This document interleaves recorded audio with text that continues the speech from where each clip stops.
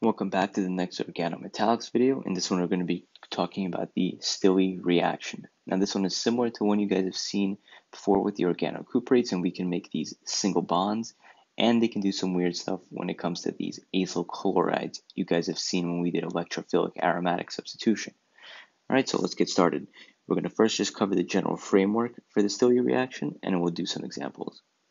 So, always these reactions use some sort of R group, and we're going to have to get a metal. In this case, we're going to use tin, SN, right? That's the way we write tin, and it's going to be bound to this group.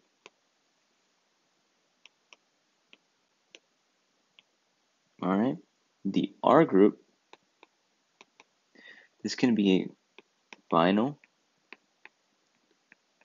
aryl, tri or tetra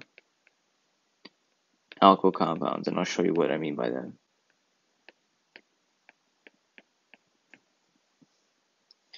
And we're going to react it with, again, some sort of other R group bound to a halogen. And we're going to react it with PDL4. Now the green R group, this one is going to be an alkenyl, vinyl, or aryl halide. Or triflate, forgot to mention that one. Pretty much any halide will work. All right. And again, it's going to bind the red and the green R groups.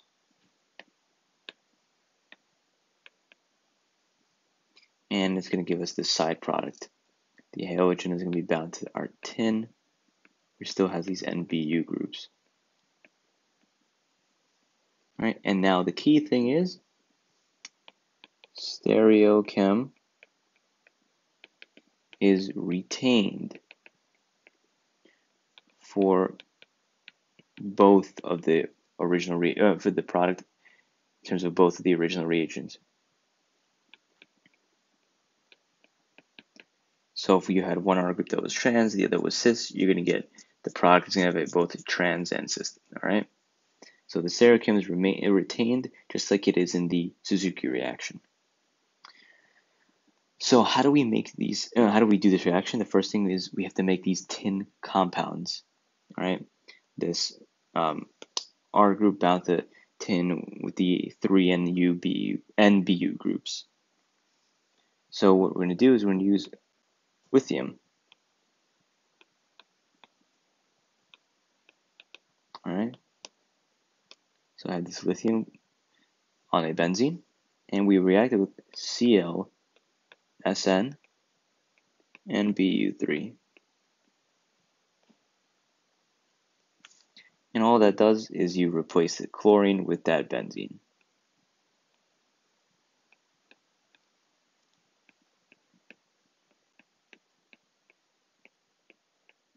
Okay.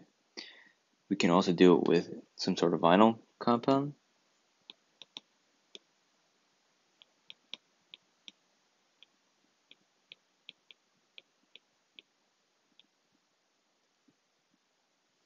So we have this now.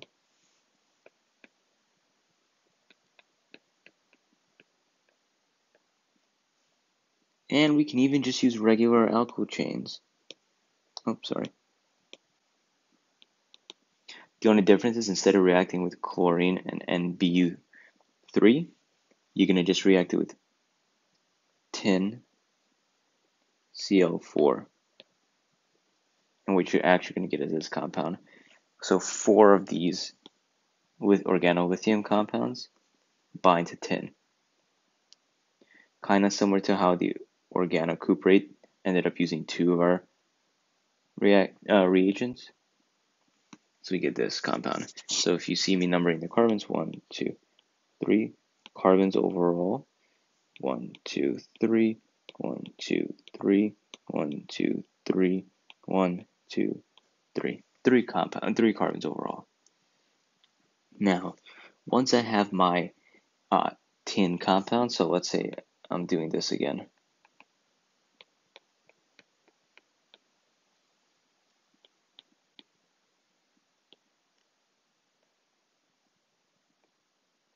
So I have this compound.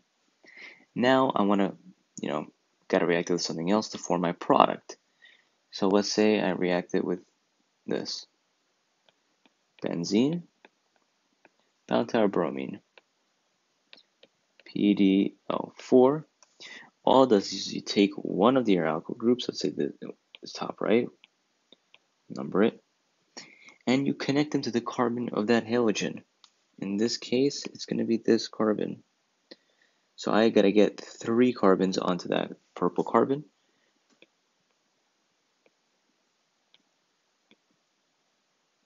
It's really bad. So here's my purple carbon. And 3 carbons.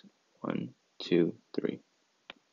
My number, 1, 2, 3. And that would have been the product of the Stille reaction, okay? So not too bad. Usually the annoying part about these reactions is just making the original reactant. Now, one thing to watch out for is this can also work with acyl chlorides. So let's say I already have my compound made. So that's this compound right up here, the synthesis. So I have this compound ready, right? Now I'm going to react it with an acyl chloride. If you forgot what that looks like, it's this compound, a carbonyl carbon that has a chlorine attached to it. And of course, we use our PDL4. Now, all I'm going to do is I'm going to connect this carbon, my number, the carbon that's connected to the tin, to the carbon of the carbonyl, and kind of replace the chlorine. So the chlorine should be gone. All right, so let me number this, 4, 5. So I have this compound now. If I number it, 1, 2, 3,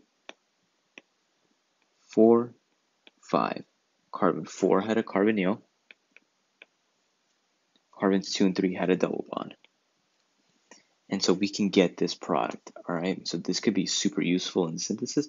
Maybe you should have an example like this on your index card in case you're worried you're going to forget it, all right? But essentially, the Stille reaction is really good for when you have just regular carbon chains, because I can form these single bonds, all right?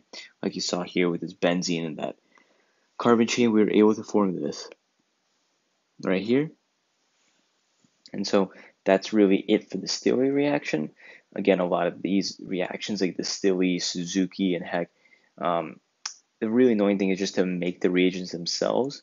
But if you have this general roadmap in your head, right, it should hopefully not be too bad. So definitely put like maybe some examples in your index card if you think you'll forget. But remember always to just keep practicing. And if you're a little bit stuck, please feel free to email me or go to the CLC. All right. See you guys in the next video.